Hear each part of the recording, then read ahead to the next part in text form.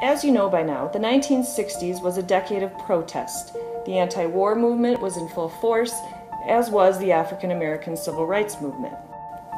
Women were active participants in both the civil rights movement and the anti-war movement.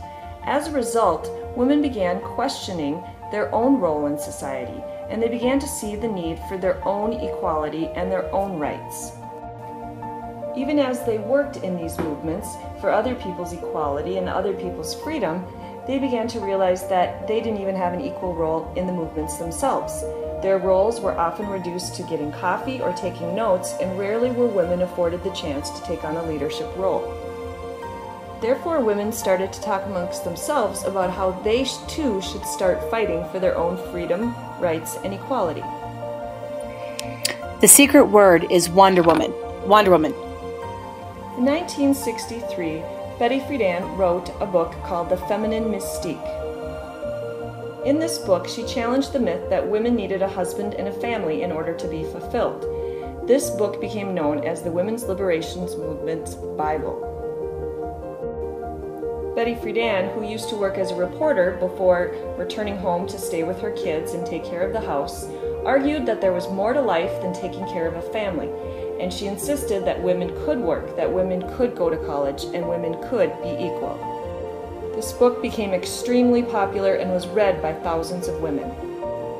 In 1964, the Civil Rights Act was passed, and it included Title VII, which barred discrimination in employment. Women wanted to use this to fight against inequality in the workplace, but were largely ineffective. Because of this, in 1966, the National Organization for Women, otherwise known as NOW, was formed. This group was mostly concerned with the rights of working women, and it acted almost like an NAACP for women's rights. With Betty Friedan as a key organizer, NOW's activities centered on legal and economic problems of women, and they argued that women needed things like paid maternity leave and childcare in the workplace. Much like in the African American civil rights movements, by the late 1960s, some women were thinking that the movement was moving much too slow, and we saw the emergence of radical feminists. These women wanted what they called liberation and not just equal rights. These radical feminists organized at a local level. There wasn't a national organization like there was with NOW. They tried to do things like consciousness raising to get women more aware of the discrimination they faced on a daily basis.